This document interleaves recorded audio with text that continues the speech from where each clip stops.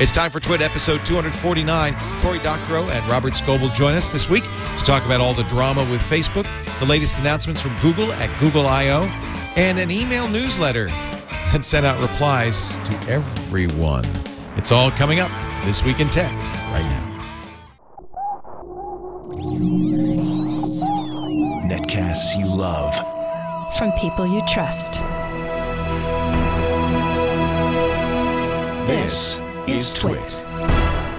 Audio bandwidth for This Week in Tech is provided by AOL Music and Spinner.com, where you can get free MP3s, exclusive interviews, and more. Video bandwidth for TWiT is provided by CacheFly at CacheFly.com.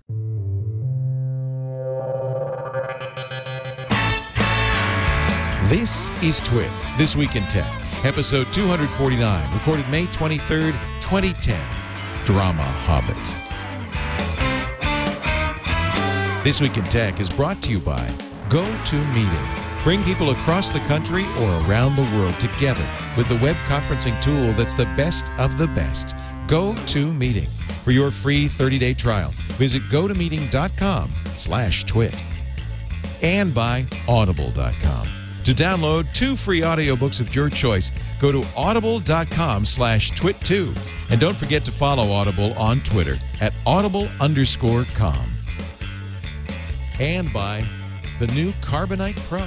It's simple, secure, and affordable online backup for your small business. For a free trial and to learn more, visit carbonitepro.com. It's time for TWiT, This Week in Tech.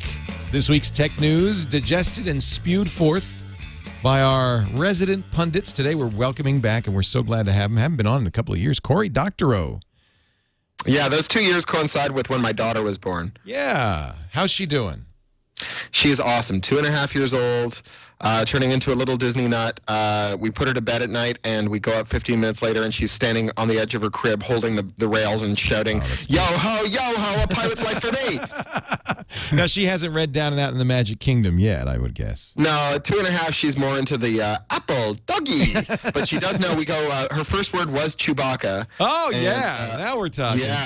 Yeah, and when you say, Posey, what sound does Vader make? She goes, very good. It's pretty cool. You're raising an appropriate child for the 21st century.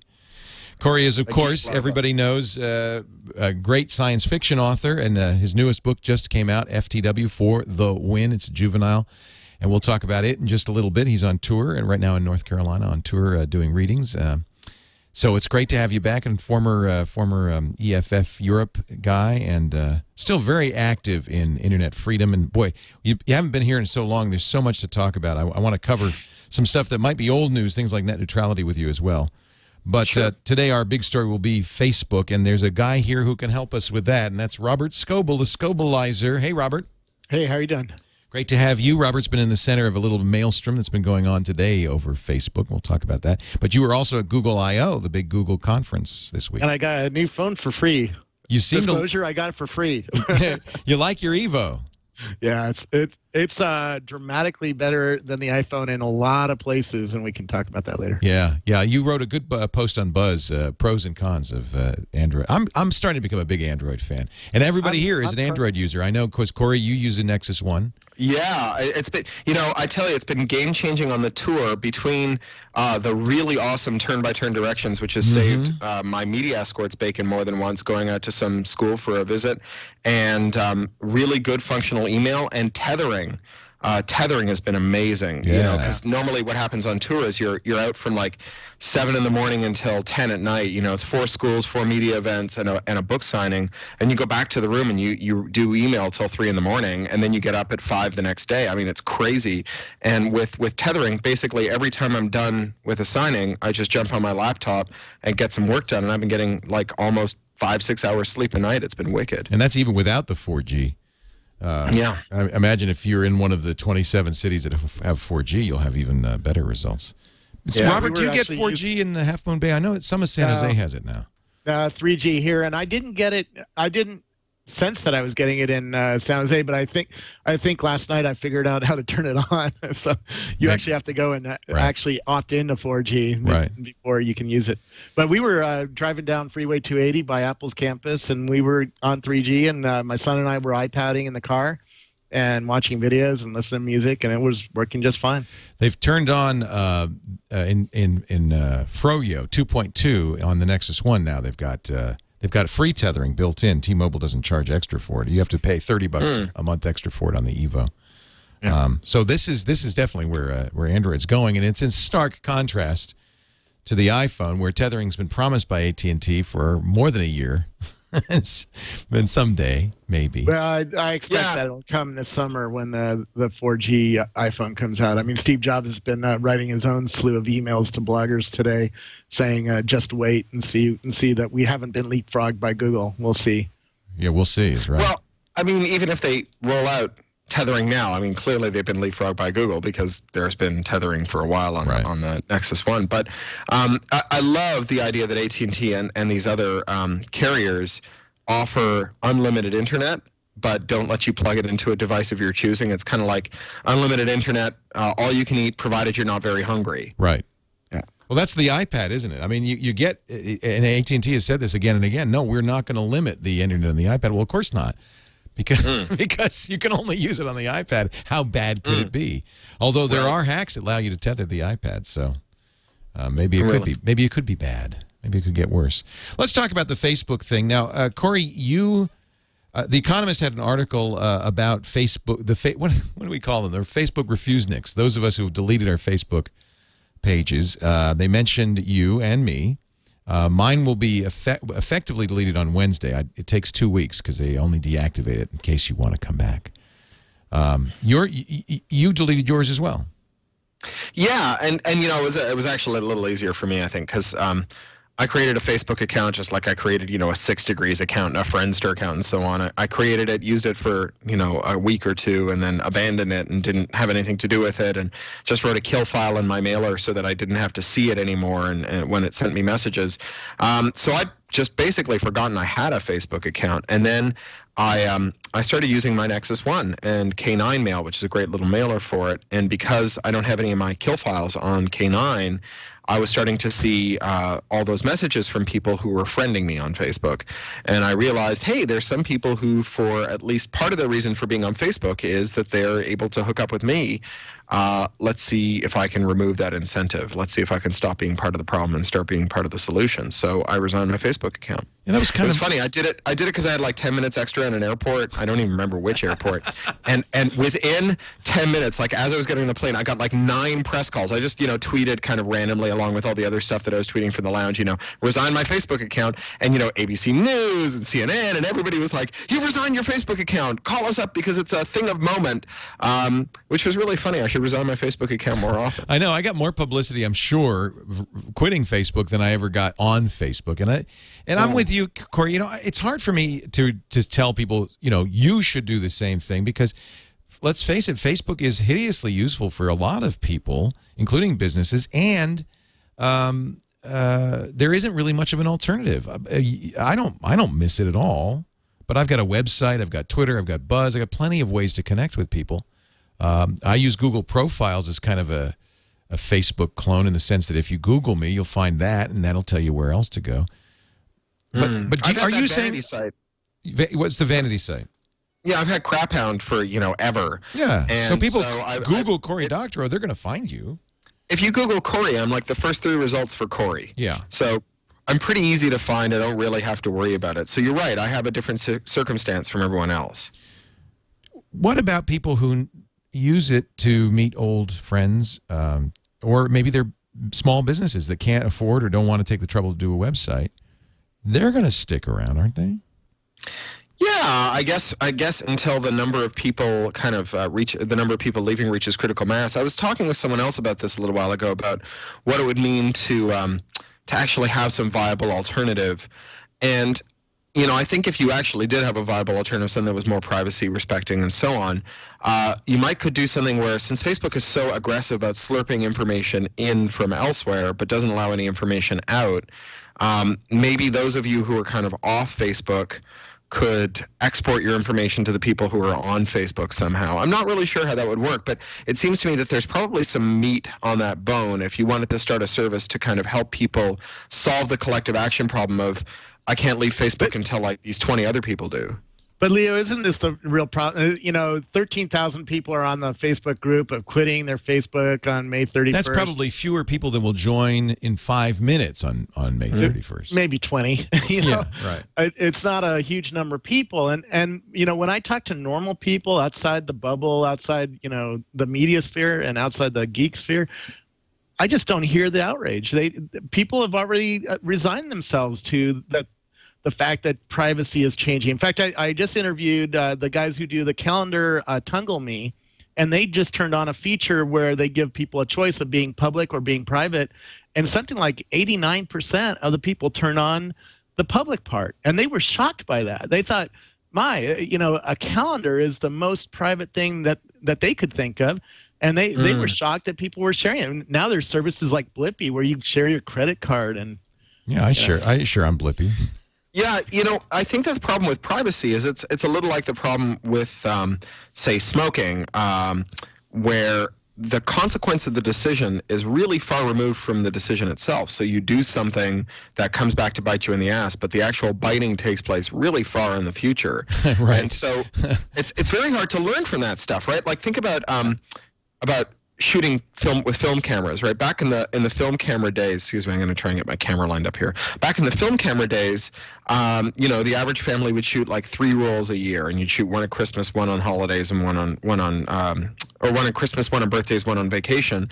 And if you got your roll of film back and you looked at the pictures, you go, well, I don't know what I did to this one to make it look so good, and I don't know what I did to this one to make it look so crap, and you never got to be a better photographer. Right. And just shortening that feedback loop without anyone actually sitting down and going, well, now I've got a digital camera, I'd better be a better picture taker.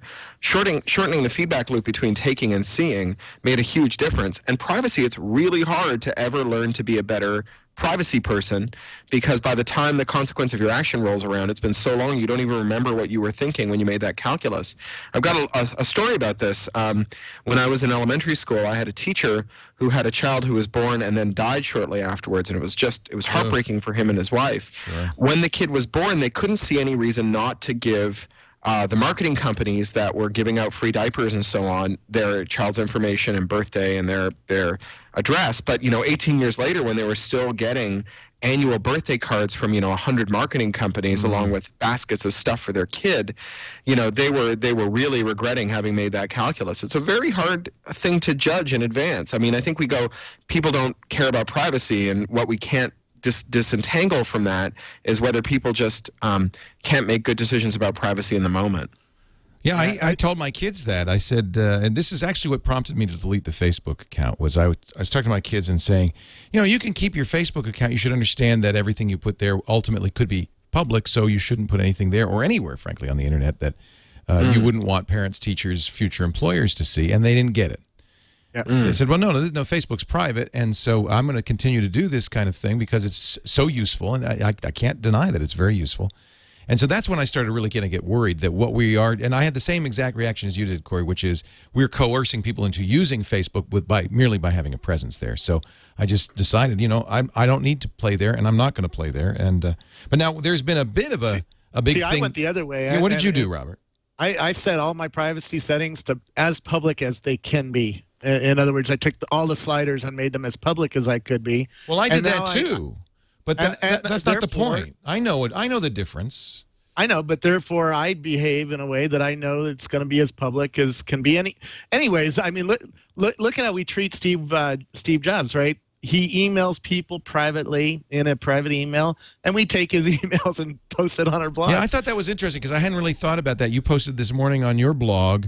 Why is it, because Zuckerberg sent you an email, which we'll talk about in a bit, responding to this whole Facebook thing. And you asked him for permission, and noting in the blog post that why is it that others are so blithely willing to publish their email exchanges with Steve Jobs, as an example? Shouldn't those be private as well? Now, I think it's pretty clear now that Steve understands that this is going to get published. He's been using it, frankly, as a megaphone. you know, we're public figures, right? That's different. You know, the information about kind of what you're doing and who your friends are and so on. We've kind of all made that decision to do that. Same with Steve Jobs. And there's actually even something different at work when Steve Jobs emails you or me or Mark Zuckerberg does, in that if you email someone as a reporter working for a journalistic organ and say, do you have a quote about this? And then they send you an email back, you shouldn't have to email them and say, do I have your permission to publish the quote that you just gave me? I mean, that should I'm sure Mark had the expectation that you would publish it, Robert. I think it's not wrong to ask for permission. Yeah. I'm glad you did. When I interviewed him right after the F8 conference, in fact, he went through this quick negotiation. Do you want to have a chat with me, which will be a little bit more open, or do you want to turn on your camera? And I find a lot of people really don't understand Mark and don't understand where he's coming from. And so it'll be really interesting to see what he does this week, because I think he has a very intimate sense of privacy and where the world is going with this, and what you know, where the Facebook is going and where the world is going. And I haven't heard him speak about that openly, and I wish he would. I wish he would come out and just say, hey, here's my views on privacy, and here's where I messed up, because Facebook is in some ways that are really interesting by ruining our trust. Facebook's done some bad things. They changed the policy multiple times. Then they didn't communicate very effectively about it, and I think that's really where they got in trouble. They didn't step forward as Google. I mean, look, Google had problems with Buzz, stepped forward. Google had problems with collecting this Wi-Fi data, stepped forward and spoke about it, and I think diffused it. Facebook has this. It's ironic for a company that's promoting public, has this very private point of view. Like, you know, they're hunkered down. Now, here's what happened today, and this we can talk a little bit about this. I got an email from the general manager of one of our radio stations. I do a radio show that's heard in about 111 stations, and one of them in Texas, KNOI, has two Facebook pages for the talk station and for the rock station, both of which were disabled, and the general manager believes it was because he posted links to me deleting the Facebook page, links to Facebook privacy issues, and links to Diaspora, one of a Kickstarter project that purports to be an open replacement for Facebook for NYU students are starting it. On the other hand, I've linked to the same things, and it's inconsistent. I mean, there's no question. Look, there's no question that Facebook is deleting and censoring some people. So I went on a rampage. I said, look, there's one thing to change your privacy policy. It's another thing to actually actively disable or delete comments that are not favorable towards Facebook. They have the right to do it, but boy, you really want to think now, do I want to play in this space? This seems actively evil to me. And then I asked our people and our listeners in the audience, I said, let's see if this works. I'm thinking of deleting my Facebook page. I found a link on how to do it in the WikiHow page on how to delete your Facebook page. About half of our listeners reported that post had disappeared within minutes of posting it. About half said, no, it's still there. Yeah. I'm wondering if they have some weird spam bots, because every time forget the political implications of deleting this content, I've heard this complaint over and over and over for the last 3 years. Because remember, when I broke the terms of service, I got kicked off for 24 hours. And so I've become a place to complain about, getting your They're not going to mess with your site, Robert. That's a little too obvious. They deleted me for 24 hours, and later I found out it was an automatic bot that deleted me based on the behavior I was exhibiting. And I wonder if that's what's going on here, is somebody's copying and pasting the URL or a same kind of text, and they're thinking it's spam. Because every time I ask a Facebook staffer about this, they always come back and go, yeah, it sort of sucks that we don't have a good way to get back on the system for normal people, but we have no spam, right? Our system has no spam like other systems. And it's like, well, go ahead. It's like saying, we built this system that works incredibly well but fails very badly, right? Like our car goes 0 to 60 in 3 seconds but has no brakes. I mean, but it does go fast. Yeah, it's not like God handed them 2 stone tablets that said, "Thou shalt make a spam filter without a circuit breaker." Someone sat down and said, "Yeah, a spam filter with a circuit breaker would cost more, be more difficult to administer. Let's leave that out." I understand there's a problem, though, when you have nearly 500 million users. I don't know how you do anything effectively including censorship. Well, maybe they don't do it effectively. Right. Yeah. Yeah. And so. Well, so I wanted to go back to what you were saying earlier about Facebook and how they lost our trust, because there's something else that Facebook did, which is that they had a plebiscite of their users, right? They said to their users, you provide all the value here. What do you think Facebook's privacy policy should be? What are you opting into when you opt into Facebook? And they let their users vote.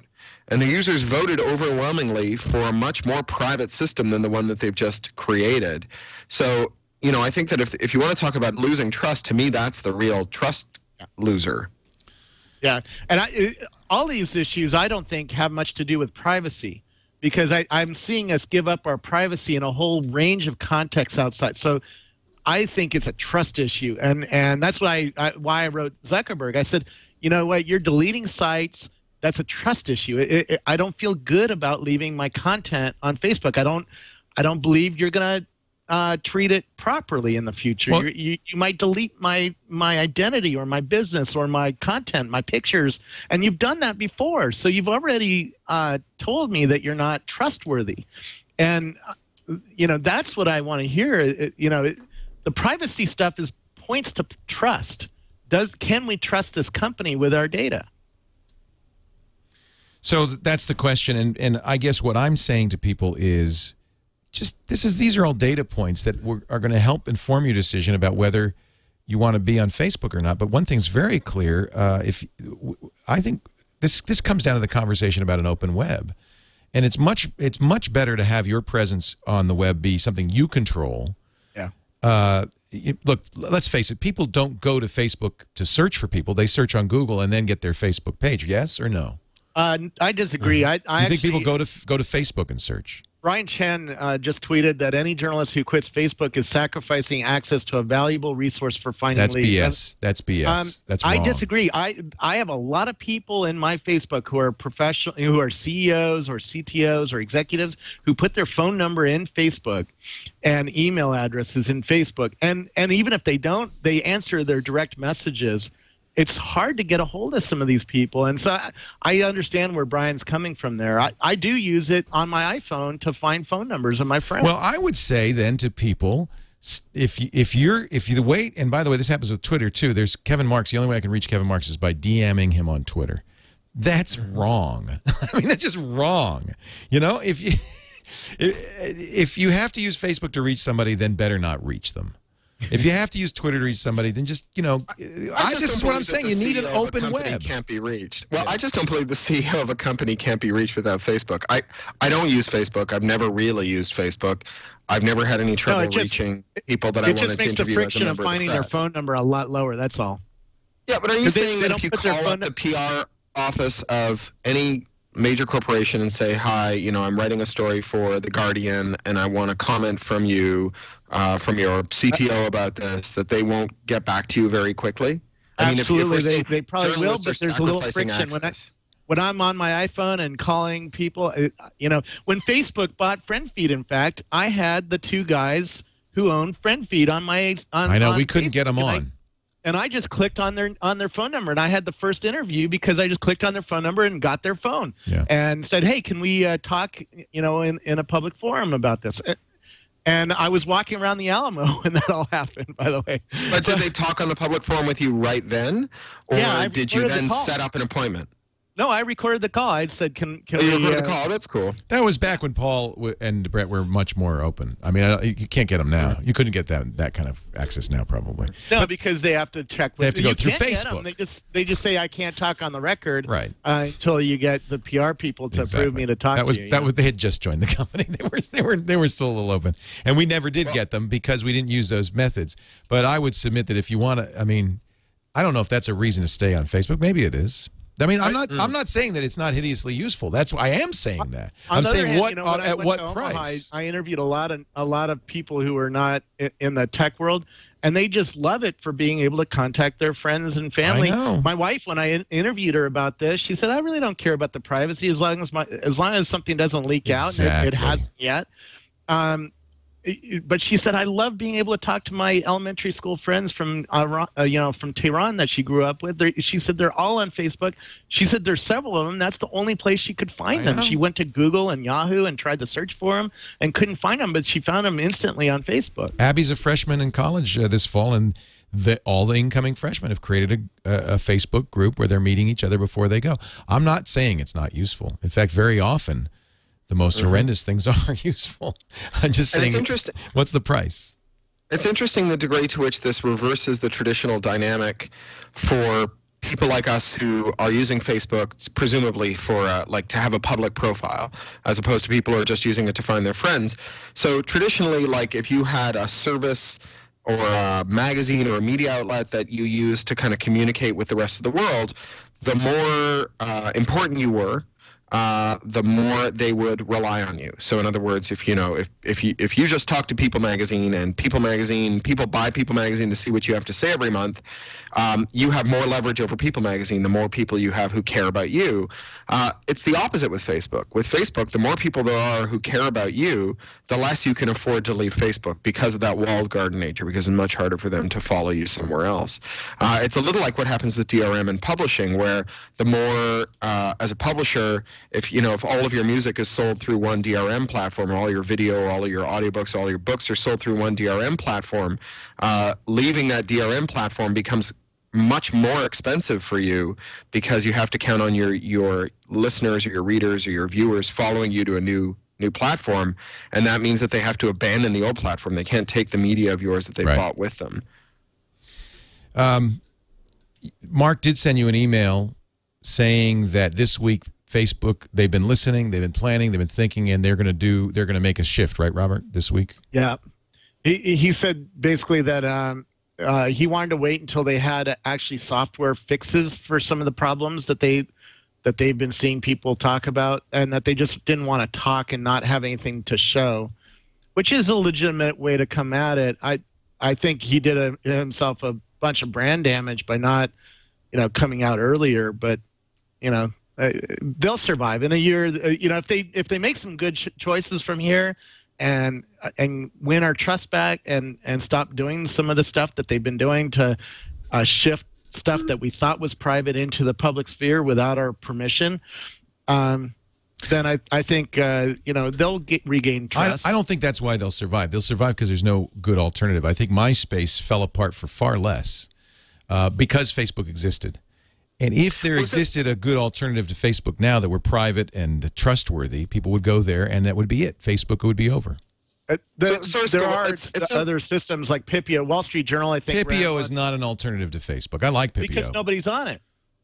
Well, yeah, it's kind of circular, though, isn't it? I know there's the network effect, but Remember, you tried to get everybody to move to Jaiku. Yeah, Facebook started at zero. Things can start at zero. Something does. Yeah. Are you saying Facebook's here forever, no matter what? I don't. Never's a long time. 5 years? I can't see a scenario where it falls apart in the next 5 years. I just don't. Scoble, it sounds kind of like you're saying that the reason that they're giving out your personal information, like they changed their privacy policy to give out personal information that they previously said they wouldn't, is because they had a technical error and they don't want to say anything about it until they fix the technical error? No, I think there's a couple different problems that they're working on, and let's separate them out into the pieces. One is they keep changing their privacy policies so often that you can't even keep track of what the policies were or what changed. Even my wife said that. I get a message. She got a message two months ago that the policies had changed, and then at F8 they changed again, and that causes a lot of people just to be confused. Like, why are they changing this so much? There's too much change about something that's so emotional for people. So that's one. That's one slice. The other slice is actually what they did, which at the F8 conference, which is they took stuff that used to be that you used to be able to keep private. For instance, your social graph and some of your profile information, like what music you listen to and what movies you like listening to or going to, and that kind of stuff. And they took that and made that public as well. And then they also added a new feature or a new set of features, a new API, and a new privacy construct where applications now could share that information with each other. For instance, I got the new Pandora that night, and wow, all my friends were there on Pandora with all of their music. And so I could see, oh, Leo Laporte listens to Black Eyed Peas, or Dana Boyd listens to this thing, and my boss was listening to Kenny G, and I made fun of him in a blog post. And that was unexpected. So those 3 separate buckets of things are all going at one time, and so that caused the firestorm and the media frenzy around this. So I guess the thing that I'm skeptical of is that they couldn't have said something about the privacy policy change because it caught them off guard. I mean, I don't understand how something that you do can catch you off guard, right? No one surprised them by changing their privacy policy. No, the reaction is what surprised them, not the... Well, yeah, but presumably, like, they knew what they were doing when they did it, because they had this website last year in which their users said, don't do this, and then they did it, and then their users were upset to say, oh, we had no idea, and we can't say anything for a while until we figure this all out. Just sounds to me to be like a kind of lame excuse. And in terms of the privacy... Sorry about that music there. Go ahead. I just opened Pandora. Being so complicated, you know, I reviewed this book on Boing Boing back in 2007 called How to Cheat at Everything by Simon Lovell, which it's actually a book about how not to be cheated. But one of the things he talks about is how proposition bets work, like, double or nothing if this happens, triple if that happens, and so on. And he basically can boil it down. It's like anytime someone makes a proposition to you that's really complicated, the reason that they made it that complicated is to make it hard for you to figure out what the odds are. And anytime someone presents you with a bunch of privacy options that are incredibly complicated, I think the reason that they do that is to make it hard for you to figure out what you're agreeing to. Some of this argument comes down to trying to understand their intent. And of course, some of us impute their intent to be not so nice, and some of us say, oh, like you, Robert, say, well, they're trying, and I don't know. Do we need to know their intent to know whether we want to be part of Facebook? It seems to me that what's happened is sufficient. Whether their intent is good or ill, what's happened is sufficient for me to say I don't really want to be there because I can't trust them to do the right thing, whether intentionally or not. And I'm also really seriously concerned about this open graph, this social graph thing they're doing, because it really strikes me they're trying to co-opt the web. They would love. They absolutely are. I wrote. The post I wrote that night after F8 wasn't even focused so much on privacy, because I don't think we had time to even think about it then. But I said, man, these are ambitious moves. And everybody at the press conference was using words like scary and ambitious. And off camera, they would make fun of, they would say, man, Zuckerberg has balls. He's going for it all. Right. And they would joke around like that. Yeah, it seemed to me a grab. And again, I don't know what the intent was, but I don't think I need to know what the intent was. Well, I don't think it's good for the internet. The intent is clearly Facebook is headed toward an IPO, and to get to an IPO and maximize the profit there, they have to turn on a new kind of advertising that's beyond banner advertising, because I'm not paying attention to any banner ads. Right. I couldn't tell you the last time I've even paid attention to any ads on the side of Facebook or anywhere, really. So where is the future money in advertising? And I think Google showed us where it is. It's in search. It's in telling people, or asking the system, show me all the restaurants in Half Moon Bay, and then having an offer in there. Foursquare is showing us offers now. It's really interesting. And I think that's where the money is, and Zuckerberg knows that's where the money is and needs to push his company in that direction, which means get out of a private system, because he's not going to be able to make any money there. That's where the fundamental problem is. People join Facebook with one promise, that I can post stuff here and it's going to stay private and I control who gets to see it. And all Facebook really would need to do is to make it that way, to make it an opt-out or opt-in situation where it's private unless you say otherwise. That would solve a lot of people's issues, but it would not solve their ultimate corporate, I agree with you, Robert, their ultimate corporate goal. And they've taken this chance, and it's a big chance. They know what they're doing. They've taken a very large... Sorry. When I plug my phone battery is dying. When I plug it in, it makes that horrible noise. Go ahead. I love it. They're taking a very large chance, and they know they're going to get flack. This is the flack. And what they're hoping is that their almost 500 million users will insulate, and the network effect will insulate them against that flack. They'll be able to make this very big sea change in privacy and survive it on the other end, maybe depleted but not bowed. and continue on.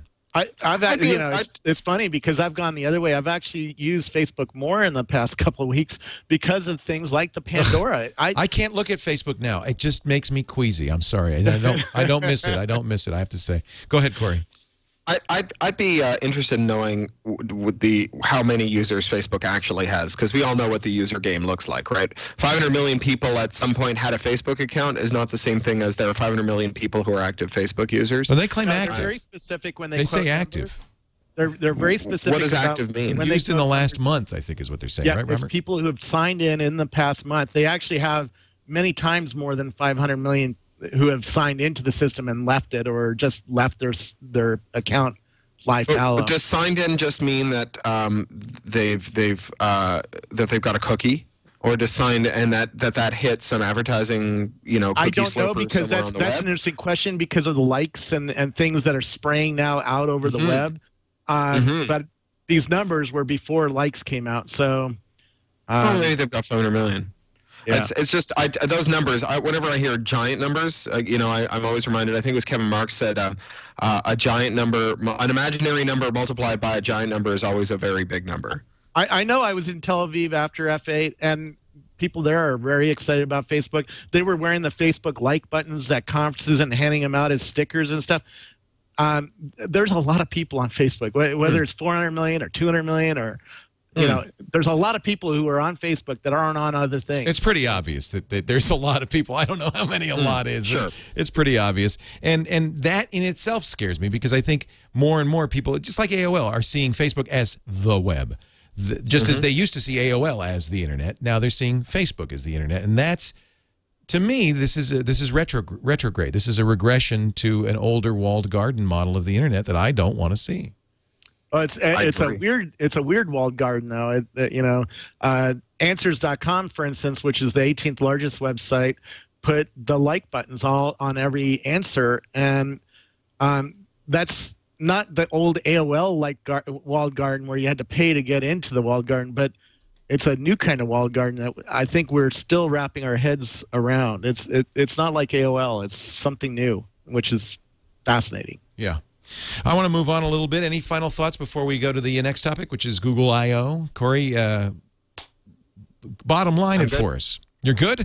I'm good. He says, I'm good. It's funny because I'm not a Facebook user, so I wasn't a Facebook user before. I'm especially not a Facebook user now. But it's not. It's I kind of looked at this and I went, hey, look, someone invented a Skinner box to teach you how to undervalue your privacy. Wow.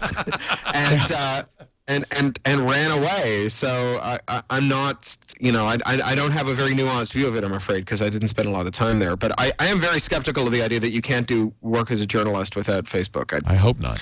I guess if you're like freaked out about getting scoops, which I've never actually seen the point of, then maybe. But I've been a print journalist and a web journalist now for more than half my life, and I've never used Facebook for it. So. Yeah, luckily for our industry, Twitter has become predominant. I don't trust them either, by the way. I just want to make. Well, yeah, they're very willing to stab you in the back when you're not looking. It's funny. I do trust Ev more than I trust Mark, and mostly it's because Twitter was never private in any respect. I guess you could have a private Twitter account, but nobody who uses Twitter really. Well, DMs are private, right? If you took all of our DMs and put them in public sphere. I always treated Twitter as an absolutely public place. And so what's the risk? What's the harm? You know what you're doing when you're on Twitter. And that's the issue for me, is that Facebook made it the opposite promise initially. Yeah. We'll talk more in just a bit. I am very excited about some of the announcements from Google. Robert, you were there at Google I/O this week, and we'll talk about that. And you got your new Evo phone. Yeah. Well, you got a good deal, because for $400 to go to that conference, you get a Motorola Droid, and then they surprise you at the keynote and give everybody a Evo as well. Yeah, I didn't. Actually, it was a Nexus 1 that they handed out. So they handed the attendees 2 phones, and the press people only got 1. So that I already had. I can't use a T-Mobile phone, so I didn't want the Nexus 1. Oh, you're in Half Moon Bay. There's no T-Mobile. No T-Mobile in my house. That's too bad. Sorry. I love my Nexus 1. I have to say, it's a wonderful. Me too. Phone. Yeah. Me too. And have you put Froyo on it yet? The 2.2, Cory? No, I'm not doing any OS upgrades while I'm on a book tour. I guess you're right. That is just asking the fates to come along and just kick your ass. So I'm one version of Ubuntu back, I'm one version of Android back. You're gonna love Lucid Links. I think they really hit the ball out of the park. Yeah. 10.04 is just really slick. I can never remember what the acronym is. You know, I always know that it goes up by one letter, so it's some LL. It starts with an L. Animal that starts with an L. Right. And I've been calling it like leap and lizards. I know, me too. I can't remember either. I know it's some animal and it's some adjective. That's all I know. Crazy kangaroo and yeah. Hey, let me briefly talk about our friends at Citrix and the great product GoToMeeting, and then we're going to get on with the show. You know, we figured out a way to survive on advertising. It's just forcing you to listen to it as we go through the show. Just listen. It's okay. Let it wash over you. And this might be a good time if you know, you want to get a snack or whatever, because I have a feeling we got a lot to talk about. I'm going to go to the bathroom. Go to the bathroom. There you go. Exactly. That's what this is all about. Go to the bathroom right now, and while I talk about GoToMeeting. GoToMeeting is so great because you can do things like, you know, not wear any pants the next time you're at a business meeting. You can because GoToMeeting makes it possible to meet over the phone. You're having a conference call, but to make it visual. Robert, you could use this for, I think, for some of your interviews. We use it now more and more on the shows as people can show stuff. I just love it. Whenever somebody wants to have a meeting, I say, let's have a GoToMeeting instead. And I want you to try it free for 30 days right now. Go to gotomeeting.com/twit. You can meet with the people you want to work with, whether they're across town or across the country, even around the world. Bring them closer together. Collaborate, demonstrate, train, present. It includes VoIP. The new iPad, I'm not going to say this while Cory's not around. The new iPad app is so slick. I know he's not an iPad fan. It is so slick. I took it out in the backyard with Wi-Fi. It's got a microphone, the audio. Oh, here he comes. I won't mention that. Don't say the I word. GoToMeeting.com, brought to you by Citrix. Try it today for 30 days, absolutely free. GoToMeeting.com/twit. We thank them for their support of This Week in Tech. I was just saying. I'm good for the next half hour. Good. No more tea. I was just saying, you wrote an article, Why I Won't Buy an iPad. This was in January, and why you shouldn't either. Have you changed your tune, Cory Doctorow? No, you know, it was in April, actually. And so a lot of people, they said, well, you know, you've got all these points about the ecosystem of the iPad, but wait till you hold the gadget. It's an amazing gadget. And so I've held a couple. I've played with a couple. You know, people keep bringing them. Yeah, there you go. People keep bringing them to the to my signings and stuff, and I pick it up and I go, yes, this is a moderately well-assembled piece of, you know, South Chinese electronics. Only for you. In, you know, 18 months, we'll look back on this and we'll go, wow, that looks really anachronistic, like those old toilet seat iMacs. You think so? Really? Clamshell open. Of course it will. I mean, this is Apple's special genius, really, is that they design a device that will be obsolete in 18 months and will be aesthetically obsolete in 18 months, so that you're just like Detroit. It's like fins. Yeah, exactly. Yeah. You take your iPod out of the box and you look at it and you go, oh my God, this is the most futuristic device I've ever owned. You remember the first ones that were kind of the size of like a Dove bar, and then after like a year, you know, they come up with one that's half the size, double the capacity, and half the price. And you look at this thing, and first of all, the industrial finish is designed to be kind of wear off pretty quickly. So you know it'll look dull.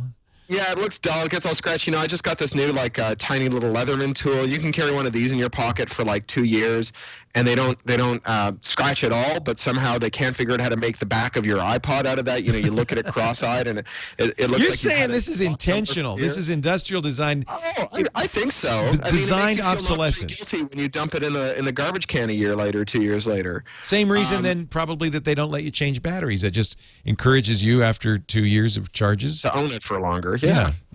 Yeah, I mean, so I never had that aesthetic frisson, right, where I picked it up and I was like, oh, wow, this is the best designed device ever. I picked it up and I was like, it's a skinny big phone. I have a Nexus 1. It's like if you took a Nexus 1 and made it a lot bigger, you'd have one of these. And you know, there is no such thing as an iPad without its ecosystem. The iPad basically only exists to the extent that it's embedded in all these software services and subscriptions and so on. And so, you know, you can think of it as just like a physical extrusion of this big set of policies and commercial arrangements and so on. And those policies and commercial arrangements are actually a lot uglier than the device. And so given that we're going to throw the device away in a year and buy another device, and the only thing that's going to endure are the policies and the underpinnings, that's the thing that I think we should be paying attention to. And I just don't understand how anyone can defend it. I mean, is there anyone who really thinks that, like, there's a boiler room full of prudes big enough to evaluate everything that someone might want to deliver to your device and make good decisions about it? Like, apparently, Apple thinks so. I mean, we've got even bigger boiler rooms full of prudes that try to figure out what, web pages you should be able to look at in schools and libraries, and we all know how screwed up they are. And if you don't, just ask your kids. True. So, human evaluation of stuff doesn't scale very well.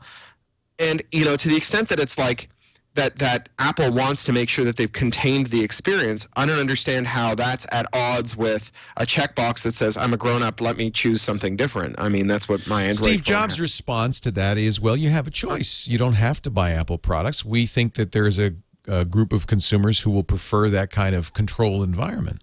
Yeah, I totally agree. It shouldn't be illegal to sell iPads. I think that you should just not buy an iPad, because I think it's a bad idea. And one of the ways that people make decisions about whether or not to buy a device is people talk about it in public. I've never said we should have a law that prohibits making iPads. I've said you should think about how the iPad works and all the stuff that's not obvious when you take it out of the box, like all that ecosystem stuff that's kind of hard to see, and make your decision accordingly. I am in accord with Steve on this. I do have one small quibble with him, which is that by adding just like a 1 atom thick layer of DRM to the iPad, it wasn't good enough to stop someone from breaking the DRM. It was broken within 24 hours.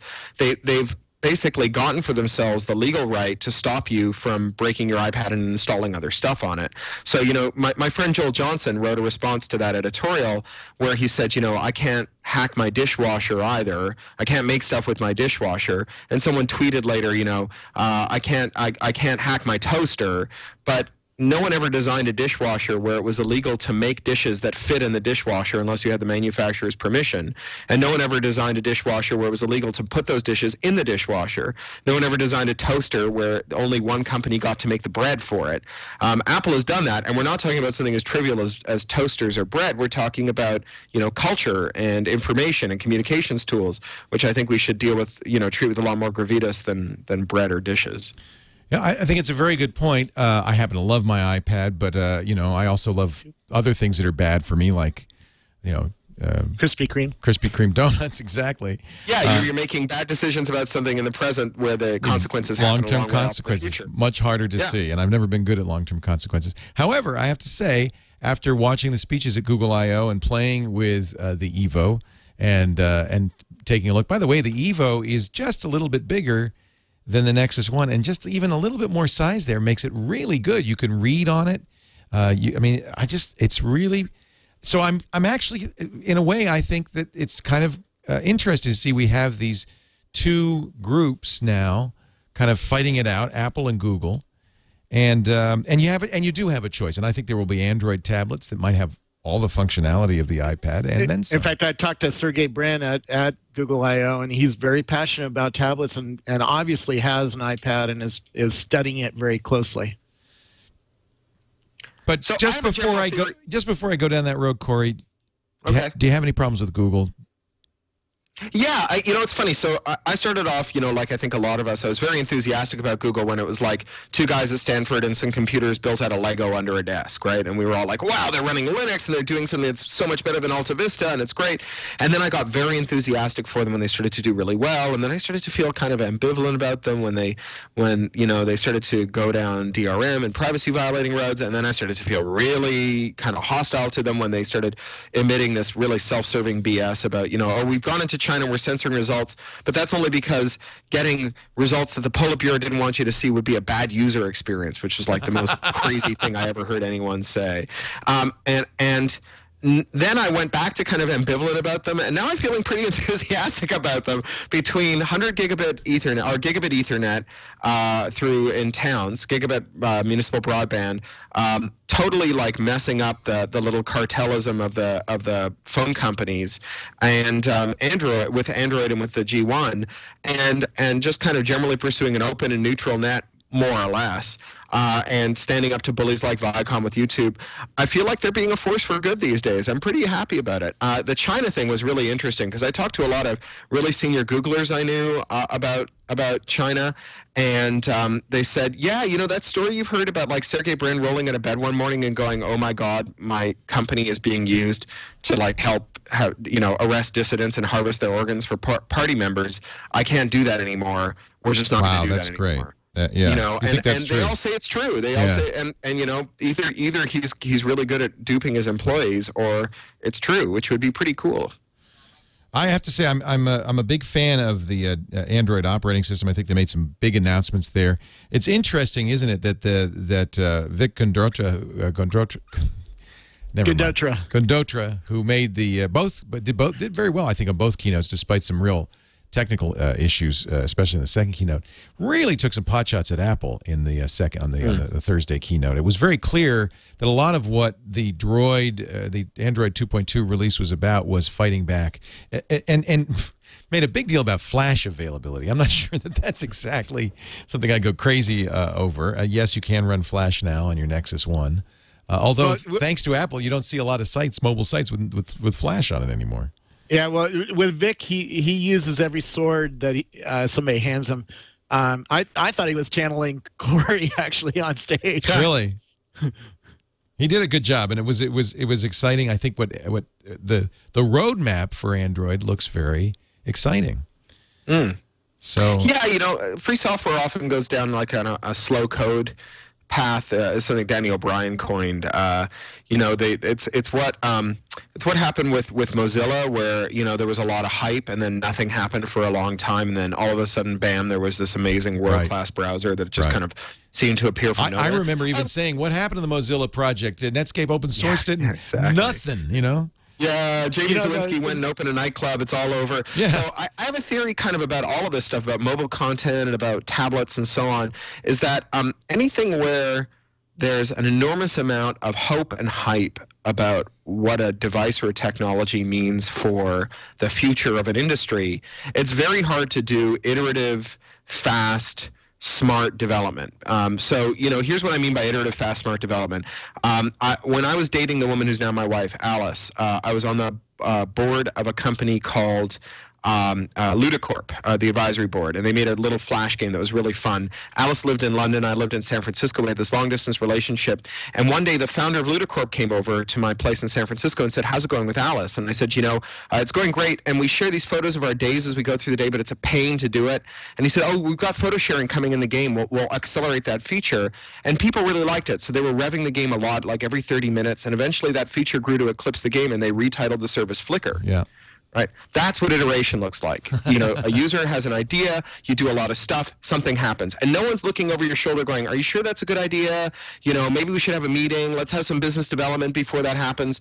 Meanwhile, if you try to do anything with, say, ebooks at a publishing house, as soon as you like whisper the word ebook anywhere in the building, everybody runs up and tries to make sure that whatever it is that you do, since it's definitely going to be the future of the company because it's ebooks, whatever it is you do isn't going to undermine their little corner of the publishing empire. And that means that you spend 6 months in meetings making sure you don't offend anyone, and you produce something that's ultimately really inoffensive. And when nobody likes it, you can't produce something different the next day because you got to get everyone to buy in again. And as a result, all the mobile content offerings I've seen, you know, with like for some values of all, have just been crap. And all the tablet stuff has been really slow moving and not very interesting. You know, nobody wants to take big risks in case the risk that they take costs them the business. Well, if something like Android is open and freely available, doesn't that encourage, you know, some interesting hardware stuff? Yeah, totally. And that's what I think we've got, you know, without if you don't have to worry about what happens when you ship, apart from whether people like it or not whether, you know, some company will approve of it, then you've got a lot fewer steps to making a revision and another revision and another revision. It lets you go really quickly. And so that's what I hope will happen with Android, is that people will be able to be more nimble with their technology offerings. Corey, the place that I really was excited was the video codec, the M8. Let's talk about that. Yeah. I want to talk about WebM, Which WebM, VBA and a digital TV too in just a second, because there was a lot from Google this week, a lot to digest. In fact, so much that some of it was leaking out from Google in the blogs and so forth before they even made it to the keynote, and some of it never even made it to the keynote. So this was a big week for Google. We'll also we've got our lightning round coming up, and including a 23,000 member reply all email. Just one more reason you don't want to do a reply all. Before we do that, though, you may, Cory, if you wish, find us a place to go to the bathroom. Anything you'd like to do right now, Robert, go right ahead. As they used to say, the smoking lamp is on. Smoke them if you've got them. I'm going to go look at the room service menu. Yeah, do that. Your check code just asked, what is this monitor? It's an Apple 24-inch monitor on its side. Ergotron arm, and you can turn it left or right. And the Mac OS X software lets you go vertical or horizontal. So you have on one computer you have a horizontal landscape and a portrait display. So you put the web pages on the portrait display and the spreadsheets on the video. This is just a 27-inch iMac with a 24-inch monitor on its side. Nice setup. It's really nice. Yeah. How are you backing that up? All over the internet. The reason I asked, Carbonite has a great solution for Macs. Now, this is not for Macs. This is the business solution, and Windows only right now, but it is backed by the same great Carbonite service. It's Carbonite Pro for small business. You've heard me talk about Carbonite over the years. The service that backs up your PC or Mac files remotely, automatically, encrypted, so that if you're in a disaster mode, forest fire, flood, earthquake, tornado, and you've lost your backups locally, you are not down for the count. I'm going to put Carbonite on my daughter's laptop before she goes to college this fall, of course. But what about business? Carbonite found out a lot of business users were using the consumer-grade Carbonite because there wasn't anything similar for a small business. Well, now there is Carbonite Pro. I want you to try Carbonite Pro for free for 30 days. Just go to carbonitepro.com. You'll be very impressed. A central dashboard that lets you back up your entire enterprise. Your users can restore themselves. They don't have to come begging you for their old files. You do get a status report on all the backups you're able to restore as you choose yourself. Prices start as low as $10 a month, and I'll give you an example. If you have 8 computers, 5 gigabytes of backup, $25 a month. That's all. 10 computers with 5 gigs, $50 a month. That's $10 to $50 a month for peace of mind for you and your employees. Your files are safe, encrypted, off-site at sophisticated data centers. Carbonite's just great. I use them. I have used them for a long time now, and I encourage you to do the same. Whether it's Carbonite for your home or Carbonite Pro for your business. Try Carbonite Pro free right now. carbonitepro.com. We thank them so much for their support of the entire TWiT network. And I do make it my motto, back up. You got to back up to get it back. Somebody in our audience has a Evo here. I can't wait. I'm really excited about this. The only negative, though, I'm a little disappointed you can't put 2.2 on it because it's got that the HTC Sense UI on top of it. So they have to upgrade that. Robert, do you like the Sense UI? Yeah. As opposed to just like the Nexus one? Vanilla Droid? Yeah, it doesn't bother me too much. It was pretty similar in most of the places. There's some elegant stuff that looks nice. And Cory, what is that? It's K9 that you recommend as an email tool on the Android operating system. Is it? Oh, wait a minute, I've turned you down. Go ahead. K9. Can you hear me? Yeah, I turned you down. I'm sorry. Yeah. Sorry. K9's like an industrial strength fork of the mailer that comes with Android. It's a pretty good POP client. I always use POP. I just wanted to say I'm with you on this backup stuff. I don't use Carbonite because I'm not a Windows user, but I've been a backup, the backup guy for all my life. Always been telling other people to back up. And Cory, I've seen what you do to your laptops. I'm not surprised. Yeah, sure. I'll never forget. As a guy who kills a laptop or two a year, although I tell you what, these ThinkPads are so rugged relative to the hardware I used to use. I used to use a lot of Mac laptops, and the ThinkPads are super rugged and come with 1 year or 1 to 3 years of on-site next-day worldwide hardware replacement, which is great. I'm not. No one's paying me from ThinkPad to do this, but for like $100 a year, someone will come to your hotel room anywhere in the world the next day with hardware to fix it. But even so, I'm a total backup guy. I have an on-site, I have an off-site, I have a travel backup, I have a cloud backup. Well, you're a novelist. I mean, somebody who writes fiction. I remember, the Oakland fires of about 15 years ago, something like that, and a novelist. Who was it? Was it Amy Tan? Some well-known novelist lost not only her house in the fire, but lost her manuscripts in the fire. Oh my gosh! And I mean, there's nothing worse. Ralph Ellison, after he lost his manuscript, he never wrote another novel. And wow. And so you don't want to. If you're writing something, you don't want to. In fact, if I were you, I'd print it and mail it to somebody. Every chapter. Well, I SCP it to my server in Toronto, all my working files. But I also use Git to back up my writing as I go for revisions. Wow. For revisions, and there's a friend of mine, Thomas Gideon, who's got a great podcast called The Command Line. Wrote me some Python scripts called Flashbake that every 15 minutes take all of my working files, checks to see if there's been any updates, checks them into a local Git repository, which is like a version control thing software programmers use, and then adds for context the last 3 songs I've played, the last 3 headlines I've posted to Boing Boing, time zone, weather, how long it's been since I rebooted, all kinds of cool stuff. So you have a record of your life kind of almost in that Git repository. Yeah, it's really cool. And this is for me, like, to get back to Facebook, which we shouldn't go back to, but it's the difference between spyware and myware. It's the difference between like a pedometer and like, your boss counting how many steps you take in a day to figure out if you're going to the bathroom too often. I love having this stuff for myself. And my plan is, since Git is so good at replicating itself, my plan is to put a Git install on my server, which is in a big cage in Toronto at 151 Front Street, and then just have the 2 stay in sync. What a good idea. Yeah, because every Git repository is a duplicate. Unlike SVN, where there's one repository, you have everything everywhere, right, on Git? I think so. I think that's the idea behind it. Wow, that's cool. Is that code available? Because I think that's a great idea. It's GPL'd. It's on GitHub. It's called Flashbake, which is a term from my first novel, From Down and Out in the Magic Kingdom. Right. Flashbake. Wow. And it's great. Works like a charm. That is really cool. Extensible and open. Yeah. So it's basically, I could have it save everything I do. Any changes, all the text. It's a great thing about working in a text file. Yep, text is nice that way. Wow, that's really cool. I was showing you the wrong thing. I have it set up wrong. Yeah. Yeah. Oh, well. I was wondering, ask Cory something. No, I was going to ask Cory. It says, ask Cory. You want to know what it says? Ask Cory about his recent unusual Skype interview. Oh, God. What? You did a naked Skype interview? Accidentally, my friend Alex Krotowski, writing me up for The Guardian, had a phoner with me at 6 a.m. when I was in San Francisco. I was rushing to get dressed because I had a 6:40 call to get to the first school for first period down the peninsula, and I forgot Skype cam was on. So I answered the phone naked from the waist up, and she said, "Oh my God, you're naked." And she's a good friend of ours. It wasn't terrible, right? I was just naked from the waist up. It was okay. So I dived under the table, I turned the camera off, and I walked around with the laptop for like 10 minutes getting dressed, and then I sat back down again and the camera was still on. I said, "Alex, has the camera been on the whole time?" She said, "Oh, I didn't want to embarrass you."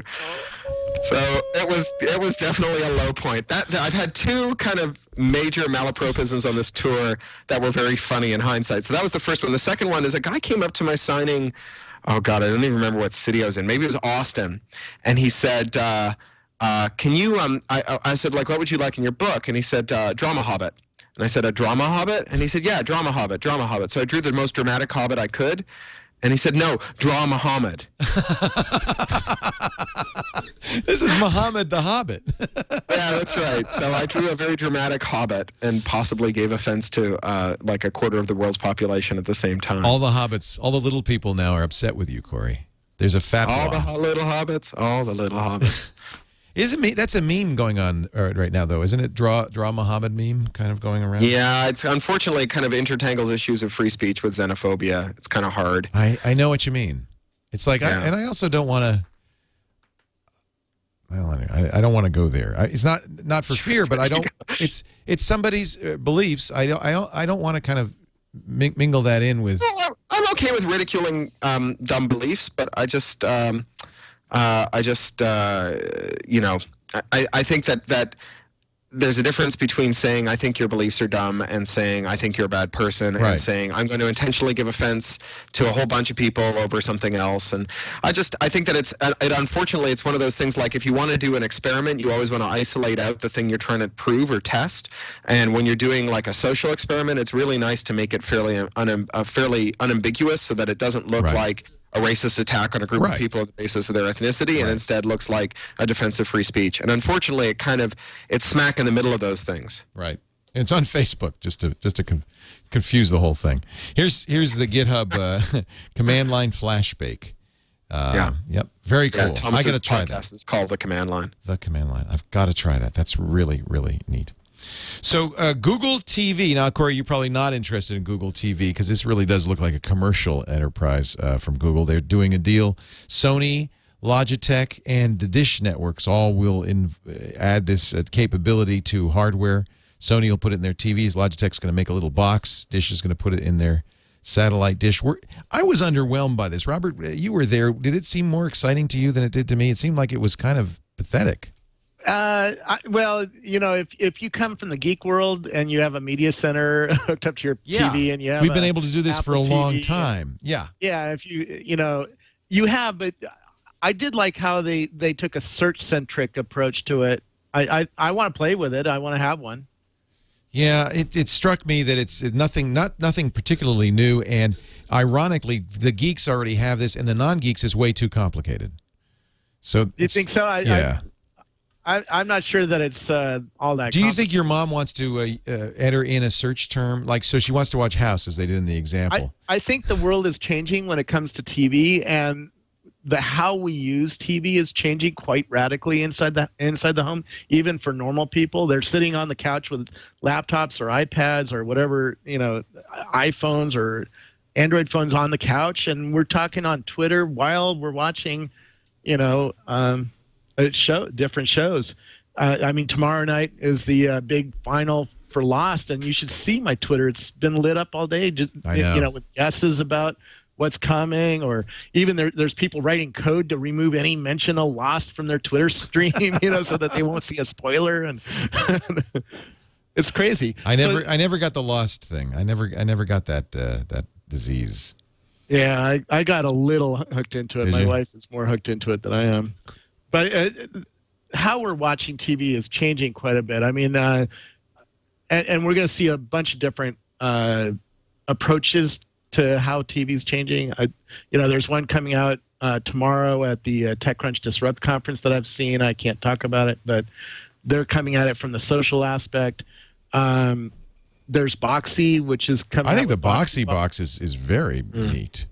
Yeah, I'm most interested in that, but this does, Google has a brand name and has the ability to make deals with Sony, and if it comes on, here's the way I tell you, that was a nadir of the event, was when Eric Schmidt comes out on the stage with 7 other CEOs, Charlie Ergen from the Dish Network, Howard Stringer from Sony, Logitech. All the CEOs are sitting there. My God! And I can just imagine the developers going cross-eyed at that.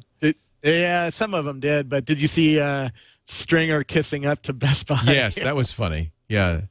But here's the thing. For a normal person, they're going to walk into Best Buy. They want to buy a 50-inch TV. And there's so many choices that all look the same. It's really hard to tell the difference between any of the 50-inch HD TVs. You have to look really closely to see any resolution differences anymore, because most of the time they're made in the same factory with different brand names on them. And one of them has this Google brand name on it, and the salesperson shows, you can search for YouTube videos on it too. Boom, that's you sold. Might want as it. long as you not, might want it. Yep. As long as it's not $100 more or more. Right. If it's the same price or $20, you're gonna buy that and go, yeah, I want the Google thing, and there, throw it in. You know what I'm waiting for is, it seems to me, especially when this HD thing all started in the early 90s, when we started talking about, or in the early 2000s, when we were talking about the broadcast flag and whether we get a digital television transition. It seems to me that the majority of high-def screens aren't TVs, they're computer screens. Right. And it's pretty rare that you get a giant screen and just put one big window on it. And so I'm waiting for computer for rather than them to have like computer-like UIs, to have computer-like use patterns. I have this kind of utopian vision of a living room in which instead of a TV being a thing that's kind of isolating, like it seems like one of the big pitches for a giant TV is, hey dad, buy a giant TV and send the rest of the family away while you watch sports. Maybe with your friends, which seems kind of divisive. I'd love a giant TV that had like a video window showing something that required some audio, so like a television show somewhere in it, and then some games that didn't require audio that had wireless headsets that kids were playing in the same room on the same big screen, and then maybe some other stuff that someone else was watching, and where we could all pause each other's screens and make something big or make something small. I kind of do this with my daughter now, where in the morning she kind of wakes. Here's where your hatred of iPads is leading you astray. We're already doing that with our iPads. We're playing Scrabble and playing Geometry Wars. But you're not all looking at one screen. You're looking at a bunch of different ones, right? I know, but nobody wants to look at one screen. Well, except that with my kids, I have a 16-year-old. He wants to watch his own thing. Yeah. But Robert, you're missing the point. We're still designing our living rooms around having a giant 50-inch screen at one end. That's what I'm talking about. I'm all about, yes, we've been sharing screens on our little laptops forever. That's not an iPad thing. I mean, I've had LANs around my house with my loved ones for a long time that we could do lots of things with. My wife's a champion LAN gamer. She was internationally ranked Quake player. I know about doing stuff on a LAN. I'm talking about your big screen and whether or not you can have a shared experience with that. So if I'm watching Lost, I want it on the screen. I don't want crap taking any inch of pixel or any numbers of pixels away from that experience. That's what I think. I think you sit with spent a lot of money to do an HD experience for me. I watch YouTube. Well, that's what I'm saying is, why is Google inserting this crap into the TV signal when really what we want to do is sit with a laptop on our Twitter if we want to do that and watch TV. Because I think the use case is changing. I mean, look at what I can do now with a 5D Mark II camera. I can get 1080p video up onto YouTube and get it onto that screen. The final show of House was filmed on the same camera I'm filming all my shows with. So I have this thing I do in the morning with my 2-year-old she's got the worst of both of our sleep patterns. I get up at 5, but I'm very energetic. My wife gets up and she's very groggy. So my daughter gets up at 5, but she's really groggy. So she sits on her own for a while, and then she crawls into my lap and she wants to watch video for a little while. So I'll be on my laptop and I'll put her video in a little corner of the screen using VLC and just have the window manager keep it on the top. And she'll look at what I'm doing and I'll look at what she's doing, and we'll pause each other's work and talk about it for 15 or 20 minutes while we have our little video time in the morning. And it's incredibly intimate to share a screen that way. It's actually really, really nice to do that. It's very friendly. That's because you have a 2-year-old, by the way. Wait till you have a teen. Wait till Posey's 15. Yeah, well, she won't sit on my lap then, presumably. She won't be anywhere near you. Yeah, well, and we're like, we're in that delayed fertility demographic, so when she's 15, I'll be like 100. Yeah, so. yeah, enjoy it, Corey. Yeah. If anything, my 16-year-old says, let me have a TV so I can play an Xbox game, and enjoy it in its full glory. And can you go out and get us a pizza? See you, Dad. Bye-bye. Yeah. That's really what you're really selling this parenthood thing. No, I love it. Don't get me wrong. I love it, but it subtly changes. Let me tell you, Corey. Let's see. I want to save the lightning round for. We got one more commercial before we do that. What else did Google announce? They announced Android. Did I get everything? Google TV. Oh, VP8. Let's talk about WebM. Yeah, so they announced that, and they also announced a data center thing, which is pretty boring, but actually has some pretty interesting implications. Well, there were rumors that they were going to do an S3 clone, that they were going to have a Google storage clone, and they did something like that. They did it for developers, though. Yeah, and that's what it's for. They also announced something with VMware where you could move basically servers, virtual servers, from your private cloud to your public cloud to wherever, and that's pretty interesting as an idea. Yeah, Amazon's EC2, they're doing some really interesting virtual server technologies and all sorts of cool stuff. Yeah, at Rackspace, we're using VMware for our private cloud. So I'll tell you why this is interesting. It sounds like enterprise, but what ultimately is, I think, intriguing about it is it reduces friction for an innovator who wants to create a new website, a new service, a new web app, because the storage in the cloud makes it very easy. EC2 really, or Google Code even, makes it very easy for somebody for very little money to create the next Facebook or the next Twitter. with Rex, while we were waiting in line, we were starting up servers from our iPad because we have an iPad client for our Rackspace Cloud. I think that's really intriguing. I think that's very pro innovation in the long run, and could make a huge difference. Steve Gibson, who does our security show, told a great story a couple of weeks ago about when he was a teenager and he made what he called the portable dog killer, which was a sonic weapon. There was a dog that would terrorize people as they walked by. So he created a tight beam, 15 kilohertz sonic beam, and every time the dog came at the fence, he'd shoot the dog with the sonic beam, and it trained the dog not to do that anymore. Then he made the mistake of aiming it at the school principal. But but his point was that this was it like a bowel loosener? Yeah, kind of. Yeah, all right. The point is that he was a maker, that he, instead of sitting and consuming, he created. And, Maker Fair is going on right now in San Mateo. There's going to be another Maker Fair in July. I'm hoping actually we'll go to Detroit for that. One in New York in the fall. And Steve's point was, we got to get kids making stuff. We got to get kids doing instead of consuming. And I think we'd all agree that's what's going on. I'm sure you're doing that kind of thing with Posey. She's only 2, but she's got to have finger paints and things like that. Oh yeah, and it's really amazing the extent to which having stuff that she can make something with really makes a big difference, and absolutely how differently she plays with those open-ended toys. And that's why I think things like cloud storage and Google Code and EC2 are really powerful, because they give people a chance inexpensively. A 16-year-old can create the next Twitter for nothing, virtually nothing. Well, or a 16-year-old could create something that makes all of their friends delighted, which is just as cool in some ways. Right. Yeah, absolutely. I mean, we were sitting in line with the kid who started Chat Roulette, and he has 20 million unique visitors a month. He showed me his Google Analytics, and it was created using these kinds of technologies. It's pretty amazing. Very low cost. Now he's here, right? He's no longer in Russia. He says he's moving here, so I bet he's bouncing back and forth. VP8 WebM. This is just to give you the backgrounder on this. Google really was pushing HTML5, open web standards, the idea of getting rid of proprietary stuff like Flash, promoting a standard for video for web apps and so forth. And the problem is that there is no specified codec for HTML5. There are some front runners, H.264, but the problem is that's encumbered with patents. It's owned by somebody. Ogtheora, which is open, although there's maybe some question about it, but it's not very good. It's VP3.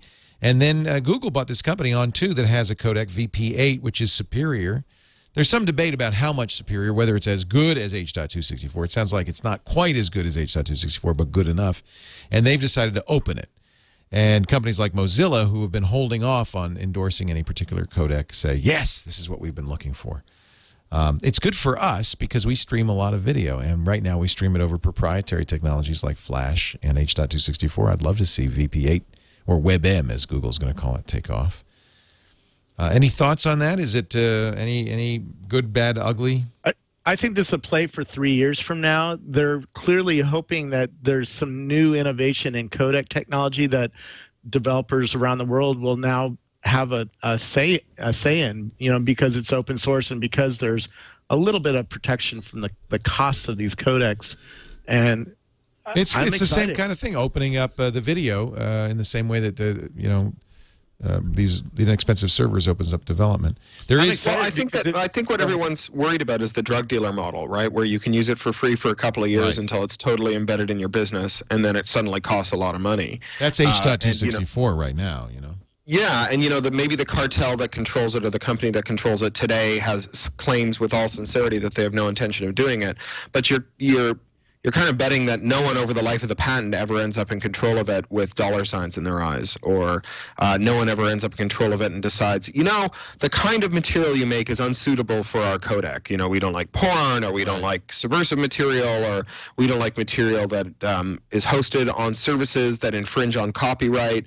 So unless you're willing to do what Viacom thinks YouTube should be doing, which is paying a lawyer to review every clip before it goes live, like 30 hours of video a minute, so exhausting the total supply of lawyer hours remaining between now and the heat death of the universe. So unless you're doing that, you can't use this codec for it. You know, if the codec is controlled by someone, they can condition your access to it in any way, right? Any way. So do you believe that Google, is there a way Google can give away WebM in such a way that you would feel comfortable with it? Well, I guess it depends on whether they make like permanent and irrevocable representations about what the terms are of use for it. Yeah. I mean, there is such a thing as a permanent and irrevocable. Good. So that's what we should be looking for. Yeah, I think so. I think that's right. I mean, this may be a better question for Denise and This Week in Law. Right. But it sounds to me like that's the kind of thing where you have to have really good binding long-term promises made. I don't know when the patents in the Onto codec expire. I saw a demo of it in '99, presuming they didn't, get any more patents filed. Like, sort of think around 2025, maybe at the latest. So you kind of want promises that go out for another 15 years. Let's see, what else? I think that's it for Google I/O. I think that's it for Facebook. We've thrown a little Apple in there. Let's take a break and come back. We're going to do a little lightning round. A bunch of stories. Some good stories, too. I see that Toyota and Tesla are going to revive the Fremont NUMMI plant and start making electric cars there, which would be fantastic news, I think. That's the local auto plant that was shut down just recently. And the 23,000 reply all emails. We'll talk about that in just a second, but I want to mention our friends at Audible.com. Yes, Cory, Audible.com. You want to take a break now? I've got something good to say about Audible. What is that? So with Makers, they agreed to drop the DRM for my audiobook. We still had some questions about it. We didn't end up going with them, but they agreed to drop DRM for my audiobook. I thought that was really good of them. The problem was, of course, that Apple said if you don't put DRM in it, we won't carry it. So, and Apple's the major distributor. This is the real question: is who is enforcing this DRM stuff? Is it the publishers? And we had this conversation before where you said you tried to get Audible to do it with that DRM, and they said no, we're just not going to do that. So they changed their mind, to their that's good news. Credit. Yeah. Yeah. No, I think that's great. But Apple refused to carry it in the iTunes store. They said DRM or nothing. It's very frustrating. So much for Steve Jobs' much vaunted hatred of DRM. Yeah, no kidding. I don't know what that means exactly. Well, here's the news. For the record, if Apple would allow me to, I'd put all my audiobooks in the iTunes store like a shot with no crazy EULA and no DRM. I'd be all over them like white on rice. Wouldn't that be great? Steve? Hey, I did record an audiobook for one of your short stories. What happened with that? So that'll be coming out probably this autumn. It's a short story collection called With a Little Help, and it's made with a little help from a lot of my friends. So there's an audiobook that will be free, and you can buy it on CD. So it'll be free downloads. There's a printed book. You can either buy it with one of 4 different covers from Lulu, or you can get it as a free download, or there's a very limited edition hardcover where each book has custom end papers that are original paper ephemera from writer friends of mine. So Jay Lake sent me his cancer diagnosis, and Joe Haldeman sent me his watercolors. Kathy Koja sent me her grade 2 report card, and those original pieces of paper will be stuck in as the end papers. And then the top end was that you could commission a story from it for $10,000, but Mark Shuttleworth already bought that, and I wrote that story already. Oh, that's great. Oh, that's wonderful. So that'll be out in the autumn. And all the financials are published monthly as an appendix to the book. And if you send me a typo for the book, I'll correct it in the next copy printed and give you a footnote. So maybe you buy another copy to see one with your name in it. That's very smart. Cory, as usual, pushing... I've monetized typos. Now that's creative. With a little help, we'll look forward to that. And the audiobook, I'm on it. I know Neil Gaiman read a story. Yeah, and Mary Robinette Kowal and Will Wheaton, a lot of great readers. And just to foster the open source of it, I did the recording sessions on TWiT live. So they were... You're and awesome. It actually was really fun because people corrected me when my accent changed. They said, no. Oh, that's great. I had no idea. That's what a great story. Fun. It was really fun. I really enjoyed doing it, and I think they enjoyed the story. And I'm sorry it took so long, but I'm glad you got it in time.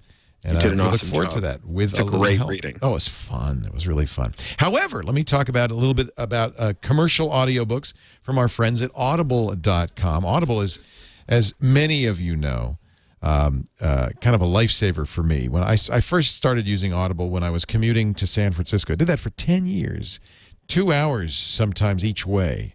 And I'm sure I would have just gone bazooties, if not, kind of had some sort of road rage incident if it weren't for these audio books. I started first listening to cassettes, but when Audible came around, man, it changed my life. And now Audible's got 75,000 titles. They've got a huge collection of science fiction. They're doing a lot of sci-fi that was never turned into audiobooks. They have a Audible Frontiers collection where they built their own studios, and they're recording a lot of this great stuff that has never been recorded before, which is wonderful. Audio books, performances, radio shows, comedy performances, tons of wonderful stuff at audible.com. And I know Cory liked Audible books too. He has a whole bunch of them. So let me see if I can make a good recommendation for you. I see there's one. This, for nostalgic reasons, I might get this. The Astronomer, a novel of suspense. It's on the front page, narrated by Napoleon Solo, the man from U.N.C.L.E., my Robert Vaughn. I just like his voice. I don't know. I might just get it for his voice. You're agreeing? Yeah. All right. Anyway, here's the point. You get 2 free books, 2 credits. That's almost any book in the house. All you have to do is go to audible.com/twit2 and sign up for the Platinum account, 2 books a month. That's what I've got. I love it. On the 22nd of every month. Just happened yesterday. I get 2 new credits, and then I have so much fun going through the audio books and looking for 2 new books to listen to. All right, now I'm listening to I really love The Time Traveler's Wife. I have to highly recommend that. The movie was beautiful, but the movie's 2 hours. This is a really excellent, long book. Have you ever read The Time Traveler's Wife? Yeah, it's a great book. Do you know if they've got any Kathy Koja, Koja? I will look. I know she's got a bunch of audiobooks. She is one of my favorite young adult writers. And if you're looking for Kissing the Bee, Buddha Boy. Kissing the Bee is great, and Buddha Boy. They're both really good readings. I've reviewed both audiobooks. I'd really recommend them both. Anyone who's got kids, they're good, kind of meaty, subtle books that never clobber you over the head about kids who are a little bit different, and about how they kind of end up fitting in. Kathy made her name as a really prominent horror writer, and then gave it up to write these young adult novels that are just genius. Well, you've done 2 young adult novels now. That's right. Yeah, it must be satisfying. It must be very satisfying. I have to say, one of my best Audible experiences is getting a few great audiobooks like Bud Not Buddy and I can't remember a few. We got 3 or 4, and we drove out to Montana and listened to them. And now talk about a togetherness experience. It was really wonderful to listen to them together and talk about them. That is a great use. And a juvenile is by somebody who's really good is great because adults will enjoy it as much as the kids do. So it's really something to talk about. Okay. Yeah, I think there's a popular misconception that young adult books are for young adults as opposed to books that can be enjoyed by young adults and adults together. Yeah. If you like Alice in Wonderland or The Hobbit, you like young adult books. Exactly. Kathy Koja. These are 2 good recommendations. Kathekoja. Kissing the Bee and Buddha Boy. Make those your first 2 books, especially if you've got kids around. Maybe like 12, 11, 10, thereabouts. I'd say like 13 and up. 13 and up. Okay. Yeah. 13 and up. Audible.com/twit2. 2 free books for you. They'll play on almost any device. They're still working on the Android, although I understand that's in beta now. I've talked to a couple of people who have the beta edition. So that's coming soon. Audible.com/twit2. We thank them for their support of Twit. So your new one is FTW. What's the story of that, Cory? So For the Win, it's a book about goal farming, which for those of you in your audience who aren't gamers, goal farming is when someone in a video game does a repetitive task to amass virtual wealth, like, making shirts out of sheep to get gold or killing low-level monsters to get gold, and then sells that gold to other players who are either too impatient or too short on time to do those repetitive tasks themselves. And this is not science fiction. This exists. No, that's real. There's like 400,000 people who earn a living doing it today. Most of them are in poor countries, and most of the people who buy the gold are in rich countries. And For the Win is a kid's book about what happens when the gold farmers form a union and use video games to outsmart their bosses and unionize and start the first large independent trade unions in China and other countries where it's illegal to unionize. That's so great. And so it was a really fun book to write. I borrowed a little gimmick from a great writer named Ken MacLeod. I called the union the Industrial Workers of the World Wide Web, which is a joke. For those of you who know your labor history. It's a little funny pun, and it's a book that's like it's got lots of great adventure and action because they're fighting these pitched battles in video games and they're fighting pitched battles in the streets of Mumbai and in China. But it's also a book about economics and about social justice, labor issues, behavioral economics. It was a lot of fun to research and to write, and the reviews have been great, and the tour has been great. Everywhere I've gone, it's been packed houses. That's so neat. So they're going to be in New York next week for your New York readers. If you Google For the Win tour, you'll find it. Or just go to craphound.com/FTW. You'll find the tour schedule. That's awesome. So instead of Wobblies, they're what? Webbies? They're Webblies. Webblies. Webblies. W-W-W-W. The Webblies. The Webblies. Cory Doctorow the Gamers for the United win. will never be defeated. Yeah. They need a song. We have a song. That's right. Quick round of stories. My friend Jason Calacanis kind of got in a little bit of a trouble the other day. He has an mailing list that with more than 23,000 people on it. Apparently misconfigured. The reply all sent emails back to everybody on the list, and so all of a sudden, people are getting messages back offering jobs. Somebody figured it out. Said, well, I might as well include a shameless promotion since this is like a big party now. So Jason... To unsubscribe, just die. Yeah, because otherwise you're stuck. Jason discovered it in the wee hours of the morning and disabled the list, but there were 34 reply alls that went out to more than 23,000 people. The best thing I've ever done this year in terms of productivity is learn how to use Gmail's filters. Yeah, no kidding. Gmail's gotten better and better now. They've got folders now, and they've got. I'll tell you, I've written about 800 filters so far in the last three months, and it just has made a dramatic production improvement on my email. Wow. I live and die by mail filters. My two favorites, one colors the message differently if it's from someone who's in my address book, which is just such a no-brainer. It should be automatic. And I have it set so that every time I reply to you, it adds you to my address book. So I can tell email from people I've corresponded with people from correspondence from people I haven't. And then the other one is that if it's someone I haven't ever corresponded with, but I'm the only person on the to line, it colors it differently. Right. So it can distinguish mail, like bulk mail, from individual mail. And those two things, sorting it by color, has been really, really good at making sure I don't miss the spam. Or the non-spam, rather, the ham. That's very Eudora of you. You do that with K9, or what do you do that with? No, I do that. I don't do anything fancy with K9. I only use K9 sort of walking between a place where I'm using my laptop and another place where I'm using my laptop. No, I use Thunderbird. Thunderbird. Okay, cool. Yeah, I got 3 or 4 million archived emails at this point, and sticking them up on Gmail or something, even if I wasn't worried about the privacy stuff, sticking them all on Gmail is like, months of uploading. Yeah, you surprise me when you say you use PopMail. Is that why you don't use IMAP? Same reason you don't want to keep the stuff on somebody's server? Well, I used to have the best IMAP config. I had a local IMAP running on my own computer. This was back when I was using a Mac and I was using it under OS X. So I had an IMAP server running on my own computer, and then I had lots of different mail clients on the computer depending on what I wanted to do. So some are really good at searching, and some are really good at filtering, and some are really good at composing. And so because I could keep them all in sync with the same local IMAP server, it was really easy to just use them all. And then there was an update to OS X, and it didn't WFTPD or WIMAP, whatever, the Washington University IMAP didn't work anymore, and I just gave up and I never went back to it. And I was thinking the other day, I'm up to like a 500 gig hard drive in this ThinkPad. I've probably got enough room to make 3 or 4 copies of my mail spool. I should really do that. Because it was the best fun I've ever had with my mail. It was super ninja email stuff. Yeah, and then you can use Procmail and stuff and really kind of filter it like crazy. Oh, yeah.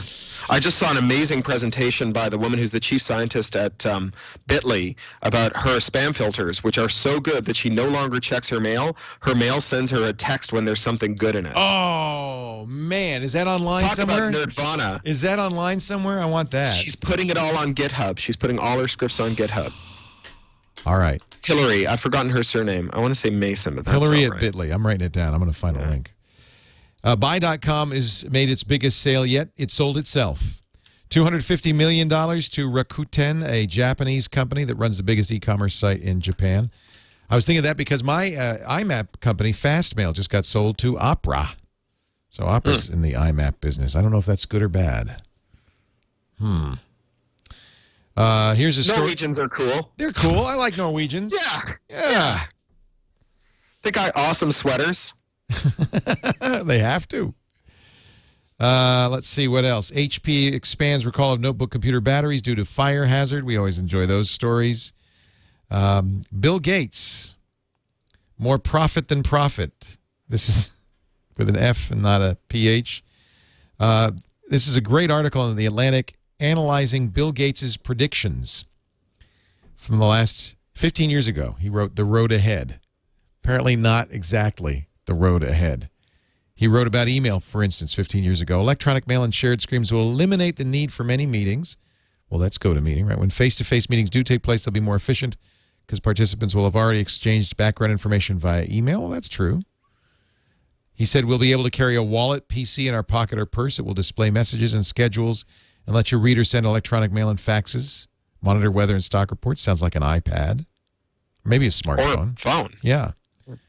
His prediction, the wireless network of the future will be faster, but unless there's a major breakthrough, wireless networks will have far greater bandwidth. Mobile devices will be able to send and receive. The wireless networks of the future will be faster, but the wired networks will still have better bandwidth. I get it. Okay. Mobile devices will be able to send them. Of course. That's duh. Mobile devices will be able to send and receive messages, but it will be expensive and unusual to use them to receive an individual video stream. I hope not. Wrong. Let's see what else, real quickly. 30 years of Pac-Man. Did you see the Google front page search had a JavaScript Pac-Man on it? Wait, Bill Gates predicted 30 years of Pac-Man? No. 15 years ago, he said Google will have 30 years of Pac-Man.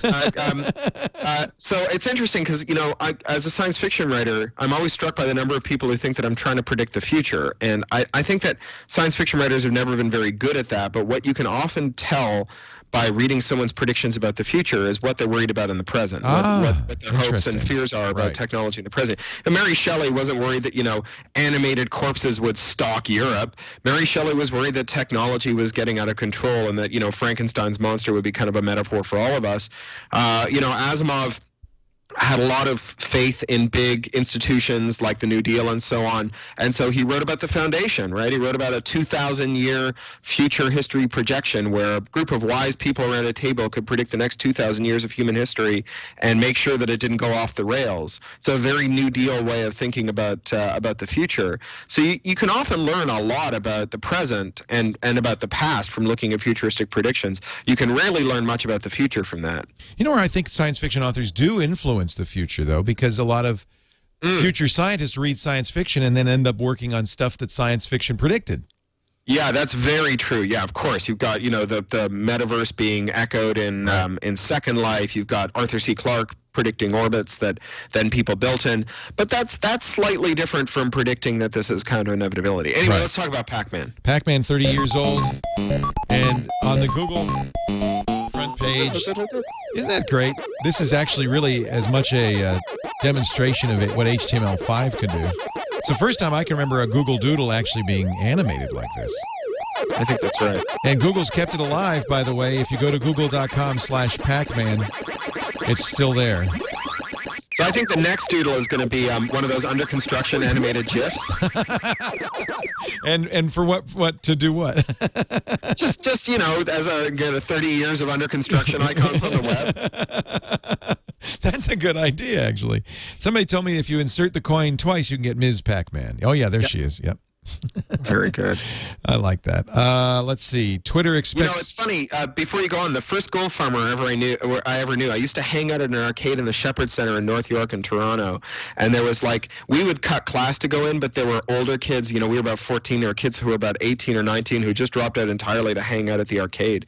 And there was one guy who was kind of a part-time hashish dealer, full-time gauntlet hustler, and so he would play gauntlet all day long. And you get in, you cut after lunch, you get in around 1 or 2 in the afternoon. He'd have you set up. He would have built up like the most epic Valkyrie, and he'd sell it to you for $1. And he was like the world's, you know, worst paid stoner gold farmer of the late 80s.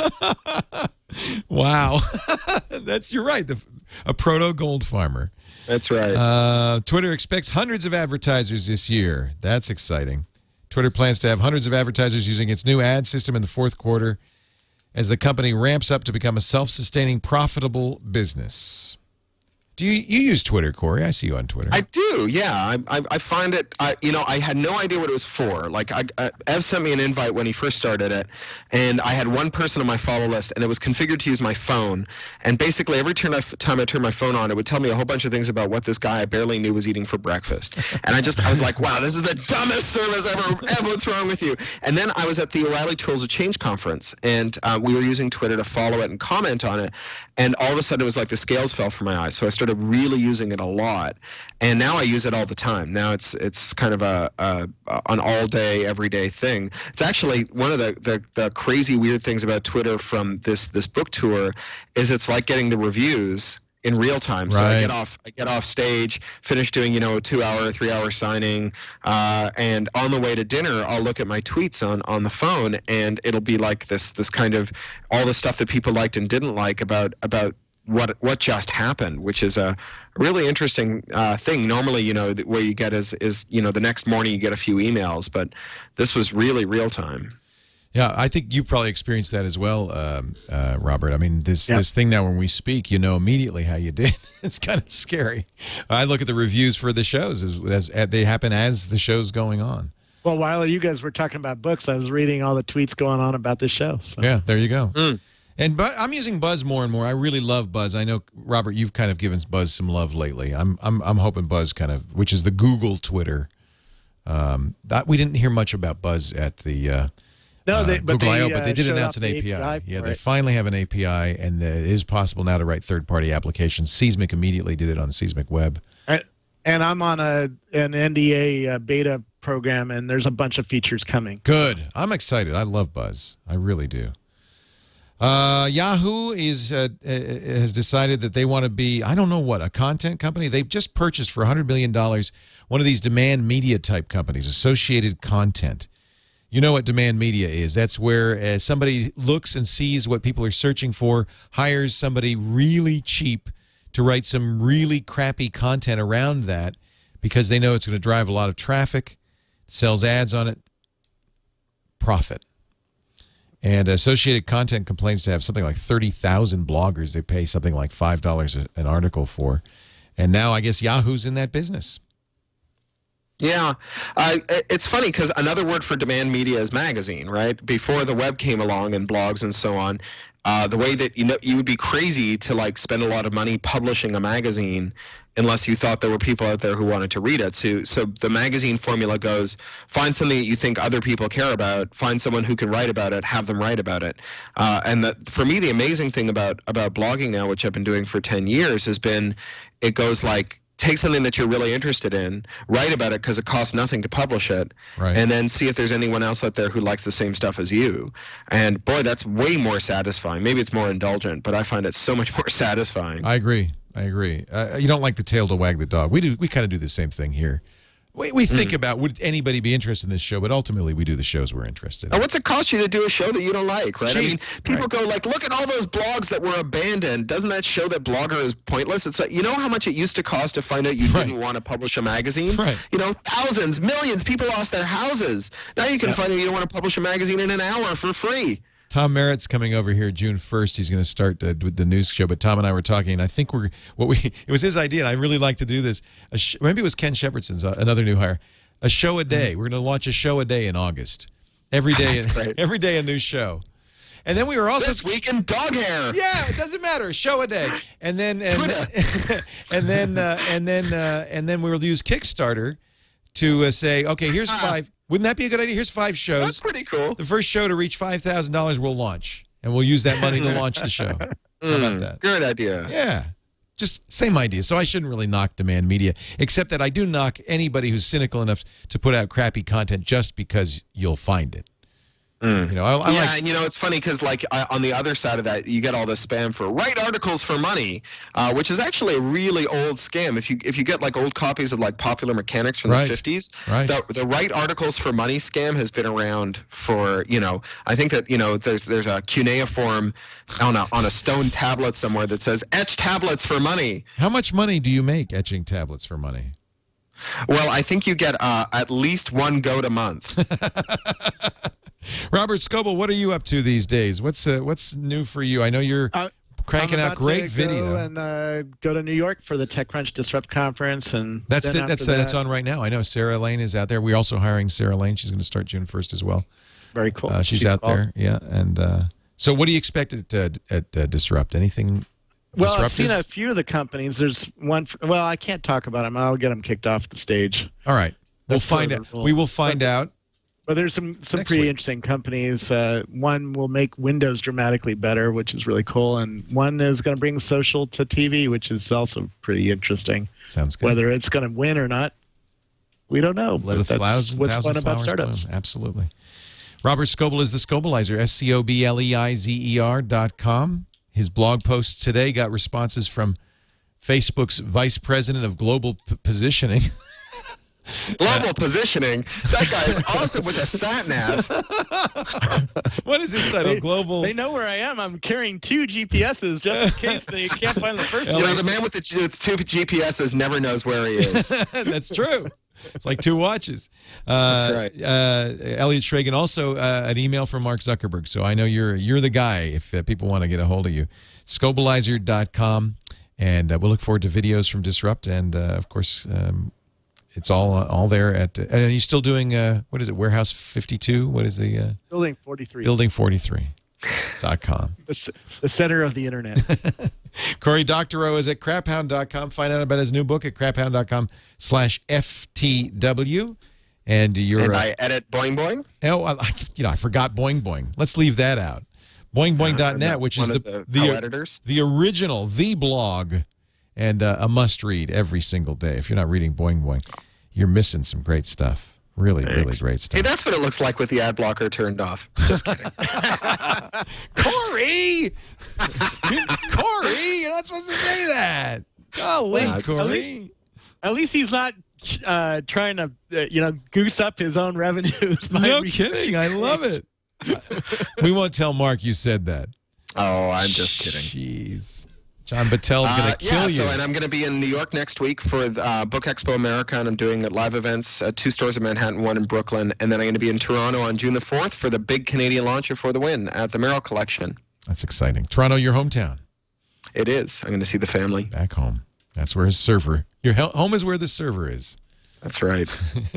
Thank you all for joining us. Don't forget, we do shows about all of these subjects. In fact, we're doing more and more live coverage. If you were watching Wednesday and Thursday morning, we did live coverage of the Google I/O keynotes with commentary by Kevin Marks, our own Larry Lanigan, and Tom Merritt. And those videos are on our TWiT specials feed at twit.tv. Mark Frohnfelder will be on Net at Night this week on Tuesday to talk. What's he going to do? He's going to talk about Boing Boing?